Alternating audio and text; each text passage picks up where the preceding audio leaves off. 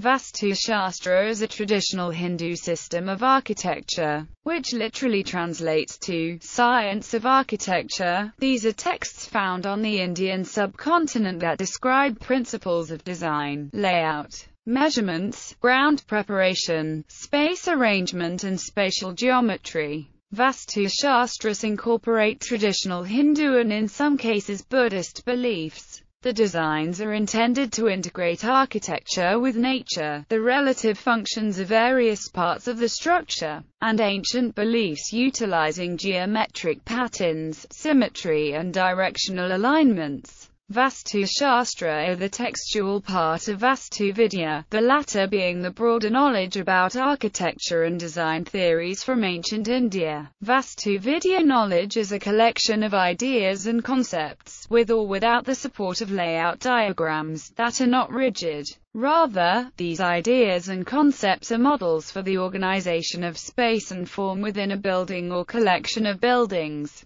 based on their functions in relation to each other, their usage and to the overall fabric of the Vastu. Ancient Vastu Shastra principles include those for the design of mandir, and the principles for the design and layout of houses, towns, cities, gardens, roads, waterworks, shops and other public areas. The use of Vastu Shastra in the modern era has been controversial. Some architects, particularly during India's colonial era, considered it arcane and superstitious. Other architects state that critics have not read the texts and that most of the text is about flexible design guidelines for space, sunlight, flow and function. Jaipur, the capital of the Indian state of Rajasthan and called the Pink City, was founded and built in early 1700s, incorporating many of the layout principles for a city found in Vastu Shastras.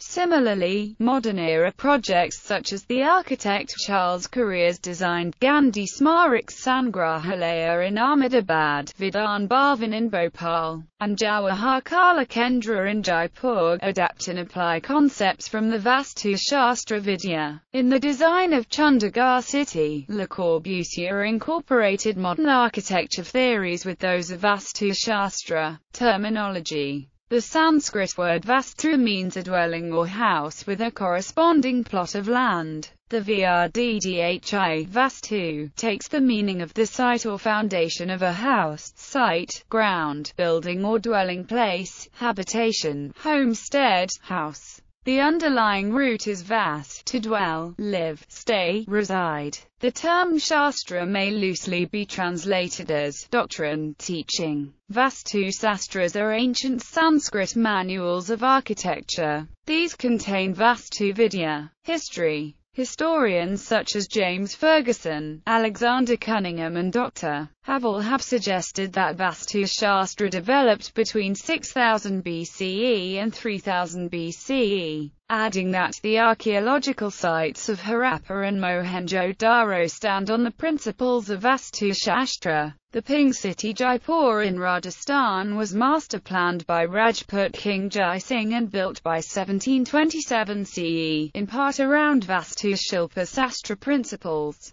Description. There exist many Vastu Shastras on the art of building houses, temples, towns and cities. One such Vastu Shastra is by Thakura Faru, describing where and how temples should be built. By 6th century AD, Sanskrit manuals for constructing palatial temples were in circulation in India. Vastu Shastra manuals included chapters on home construction, town planning, and how efficient villages, towns and kingdoms integrated temples, water bodies and gardens within them to achieve harmony with nature. While it is unclear, states Barnett, as to whether these temple and town planning texts were theoretical studies and if or when they were properly implemented in practice. The manuals suggest that town planning and Hindu temples were conceived as ideals of art, an integral part of Hindu social and spiritual life. The Silpa Prakasa of Odisha, authored by Ramachandra Bhattarika Kaulakara sometime in 9th or 10th century CE, is another Vastu Shastra. Silpa Prakasa describes the geometric principles in every aspect of the temple and symbolism, such as 16 emotions of human beings carved as 16 types of female figures. These styles were perfected in Hindu temples prevalent in eastern states of India. Other ancient texts found expand these architectural principles, suggesting that different parts of India developed, invented and added their own interpretations.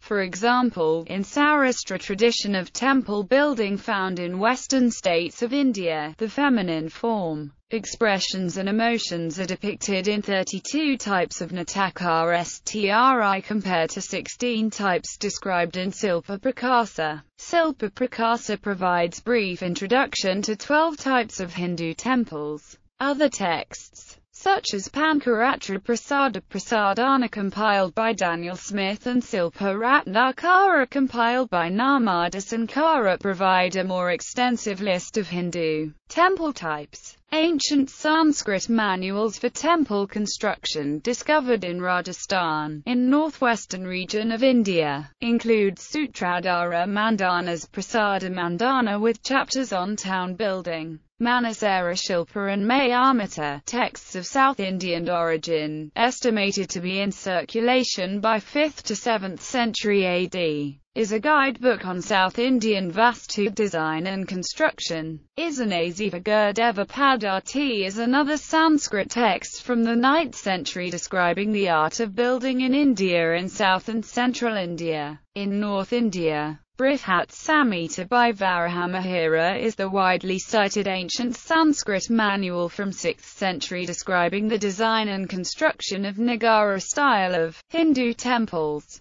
These ancient Vastu Shastras often discuss and describe the principles of Hindu temple design, but do not limit themselves to the design of a Hindu temple. They describe the temple as a holistic part of its community, and lay out various principles and a diversity of alternate designs for home, village and city layout along with the temple, gardens, water bodies and nature, mandala types and properties. The central area in all mandala is the Brahmasthana. Mandala, circle circumference, or completion, is a concentric diagram having spiritual and ritual significance in both Hinduism and Buddhism. The space occupied by it varies in different mandala. In Pitha and Upapitha it occupies 1 square module, in Maharapitha, Ugrapitha and Manduka, 4 square modules, and in Stadila and Paramasayika, 9 square modules.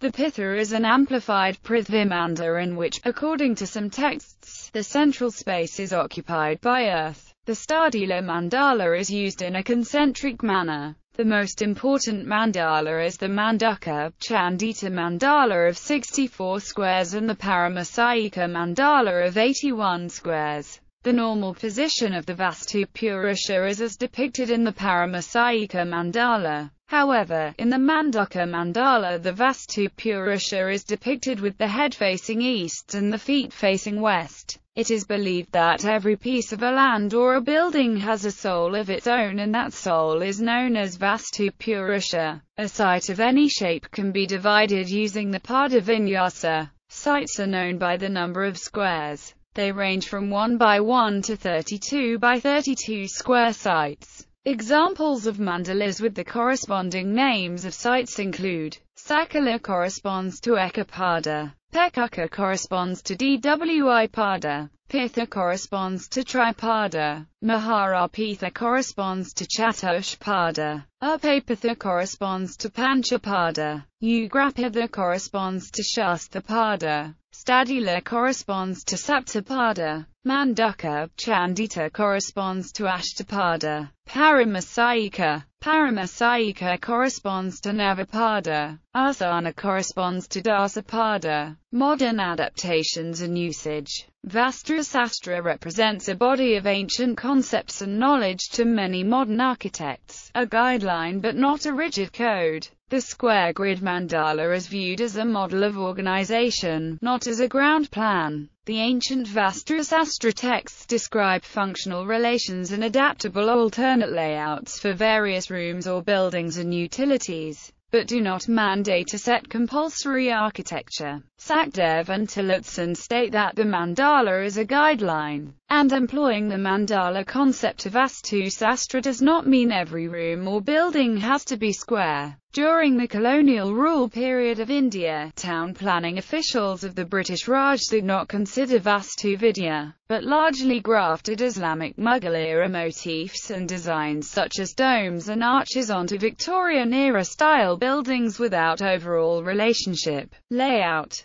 This movement, later known as the Indo-Saracenic style, is found in chaotically laid out, but externally grand structures in the form of currently used major railway stations, harbours, tax collection buildings, and other colonial offices in South Asia. Vastu Shastra Vidya was ignored during colonial-era construction, for several reasons. These texts were viewed by 19th and early 20th century architects as archaic. The literature was inaccessible, being in an ancient language not spoken or read by the architects, and the ancient texts assumed space to be readily available. In contrast, public projects in the colonial era were forced into crowded spaces and local layout constraints, and the ancient Vastu Shastra were viewed with prejudice as superstitious and rigid about a square grid or traditional materials of construction. Sakdev and Tørrissen state that these prejudices were flawed, as a scholarly and complete reading of the Vastu Shastra literature amply suggests the architect is free to adapt the ideas to new materials of construction, local layout constraints and into a non-square space. The design and completion of a new city of Jaipur in early 1700s based on Vastu Shastra texts, well before any colonial-era public projects, was one of many proofs. Other examples include modern public projects designed by Charles Correa such as Jawahar Kala Kendra in Jaipur, and Gandhi Ashram in Ahmedabad. Vastu Shastra remedies have also been applied by Kushdeep Bansal in 1997 to the Parliament complex of India, when he contended that the library being built next to the building is responsible for political instability in the country. Klaus-Peter Gast states that the principles of Vastu Shastras is witnessing a major revival and wide usage in the planning and design of individual homes, residential complexes, commercial and industrial campuses, and major public projects in India, along with the use of ancient iconography and mythological artwork incorporated into the Vastu Vidya architectures.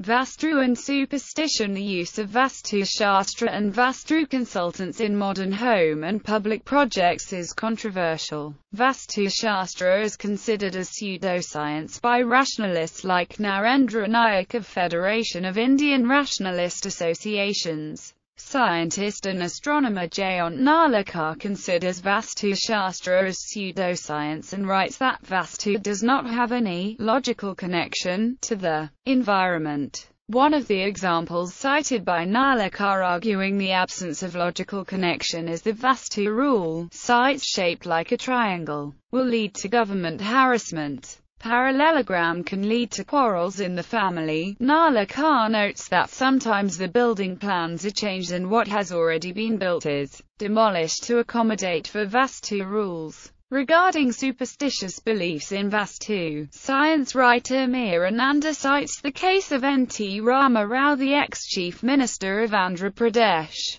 who sought the help of Vastu consultants for his political problems. Rama Rao was advised that his problems would be solved if he entered his office from an east-facing gate. Accordingly, a slum on the east-facing side of his office was ordered to be demolished to make way for his car's entrance. The knowledge of Vastu consultants is questioned by Pramod Kumar. Ask the Vastu folks if they know civil engineering or architecture or the local government rules on construction or minimum standards of construction to advise people on buildings. they will get into a barrage of ancient texts and science that smack of the pseudoscience of astrology. Ask them where they were before the construction boom and if they will go to slum tenements to advise people or advise on low-cost community housing. You draw a blank. Vāstu Shastras, Sanskrit treatises on architecture. Of the numerous Sanskrit treatises mentioned in ancient Indian literature, some have been translated in English. Many Agamas, Puranas and Hindu scriptures include chapters on architecture of temples, homes, villages, towns, fortifications, streets, shop layout, public wells, public bathing, public halls, gardens, river fronts among other things. In some cases, the manuscripts are partially lost. Some are available only in Tibetan, Nepalese or South Indian languages, while in others original Sanskrit manuscripts are available in different parts of India. Some treatises, or books with chapters on Vāstu Shastra include Manasara, Brait Samhita, Mayamata, Anka Sastra, Aparahita Vastu Sastra, Maharagamas, Ayadalakshana, Aramadi Pratishta Padati, Kasyapaya, Kupadi Jalastana Lakshana, Kashatra Nirmana Vidi, Gargya Samhita, Grihapithika, Gatozaga Sukanaka, Chakra Sastra, Jainana Ratna Kosha, Vastu Sarana, Devilaya Lakshana, Dravadi Shodasagahani, Navasastra, Agni Purana, Matsya Purana, Maya Samgraha, Prasadakirtana, Prasada Lakshana, Taktu Sastra, Minushilaya Lakshana, Mantra Dipika, Manakathana, Manavavasta Lakshana, Manasolasar, Raja Griha Niyamana, Rupa Mandana, Vastu Chakra, Vastu Tattva, Vastu Nirnaya, Vastu Purusha Lakshana, Vastu Prakasa, Vastu Pradapa, Vastu Manjari, Vastu Mandana, Vastu Lakshana, Vastu Vichara, Vastu Vidya, Vastu Vidi, Vastu Samgraha, Vastu Sarvasva, Vimana Lakshana, Visvakama Prakasa, Vaikanazar, Sastra Jaladi Ratna, Sipla Prakasa, Silpakala Dipika, Silpatha Sastra, Sanatkumara Vastu Sastra,